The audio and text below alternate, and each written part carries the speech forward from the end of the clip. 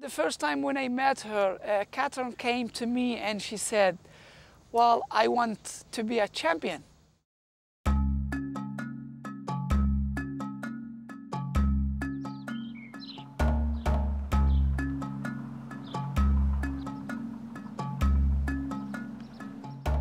Many people thought like I'm crazy, and in fact that's how I was being called, the crazy Catherine.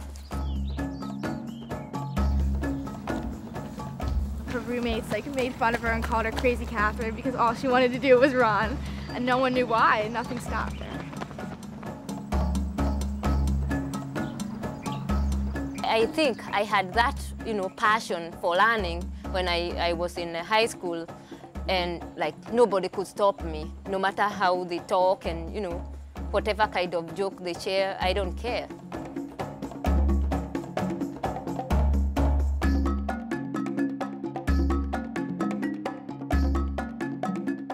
She was in Kenya when she was a kid, or when she was growing up, it was frowned upon.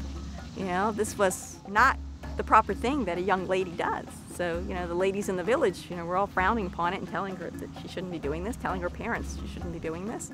I got teased by most of my classmates, and they could say, oh, she's here, she's just learning because, when she get out of there with the team, they are going to be given like a half bread and a soda. And because they thought like we could not afford, because, they thought like my family was not all that well up, that we could not afford a bread like each and every day, some of the women who are like almost the same age as my mom could see me out there learning. They could ask me, well, Catherine, right now you are out of school, why should you keep on running? And I say, well, I'm just kind of exercising. I just keep on doing it because I love it. I just have that passion. Easy, easy, easy, easy. 302, 303. I can say this, Catherine was born to run. I attribute Catherine's durability to her desire. I've never met anyone with just a strong-willed desire for success. She's driven. She works harder than anyone I've ever met, and she can take pain.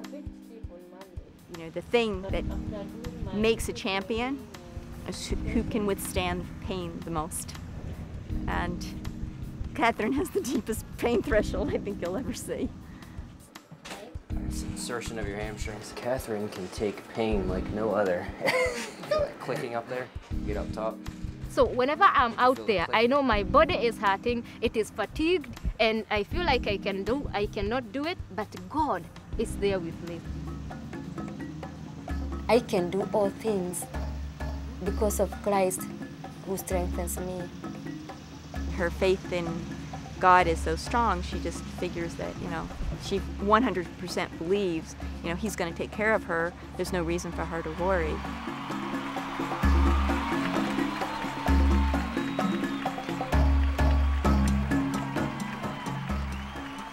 Catherine Ndereba, as you see right there, is won 12 of her 13 races in 2001. She would have won a gold medal in 2000 if they had kept their word and put her on the marathon team. The good thing about that, they told her that she hadn't run fast enough, so that inspired her. That made her mad. And when you make Catherine mad, that's kind of one of the best things. That's one of the worst things her competition can do, is make her mad. That then encouraged her that she could get the world record. Going to shatter the world record. As if she didn't know. What a performance by Catherine Ndereba, and let's not wait a second. In my village, I think I was the first lady to do the learning, outside there, and something that I normally think right now, what made them to call me crazy is because I didn't even have a tracksuit, to run in.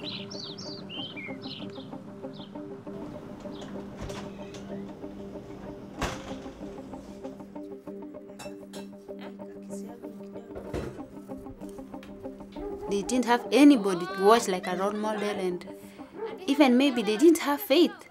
Maybe they thought that they were wasting their time. But me, I have that chance, and I feel that now I have people like Catherine and others. I can watch them and say, wow, these people, they have done it, so I can do it. I used to watch her in TV, and I was seeing her running, learning all over. And that's why I want now to advise her. My role model is Catherine, yeah. Being sort of an ordinary person, just trying to get back in shape and kind of barely able to get myself out of bed that first day. I don't think they realize like the effect they have just being around ordinary people. It's amazing, very inspirational. Just being here inspires me and seeing them. I can see that whatever I've been doing, everybody is kind of getting inspired and it is bearing fruits. And I know for sure it's not only her, there are many, many, many all over the world. My neighbor, he's called John Washira. He was a very good runner and everybody knew him. And when he was running, because he didn't used to have like shoes to race on, like now the sneakers that we use, he was racing like bare feet as well as me. So everybody was calling him Asiye. Asiye means like somebody who doesn't have. They didn't call him crazy. But for me, they thought I'm crazy. They believed that men does the hard work, does almost everything, you know. It was like if a woman can do this, they were surprised. Thank you. You're welcome. You're very much welcome. Thank you. You're welcome. Okay, a quick picture. Okay. You're the best. Thank you. You're Love welcome. you. She loves to sing the Kenyan Christian gospel music. I guess it makes her feel good and inspires her. I just notice when she's feeling good, she seems to sing more. When she called the other day and she had a great workout, I said, it didn't sound like you worked hard enough. You have too much energy. And she said, no, I just have joy in my heart. The Lord put joy in my heart. When I was in high school, the best I could get was the provincial level. I never I never gotten a chance even to get to the national level. It was so much unfortunate for me. I was always like the best loser.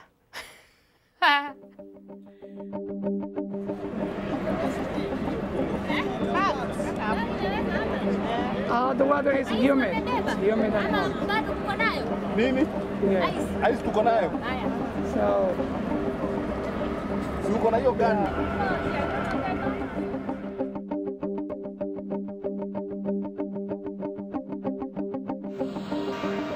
All right, Bob, and they're on their way. 82 runners from 46 countries.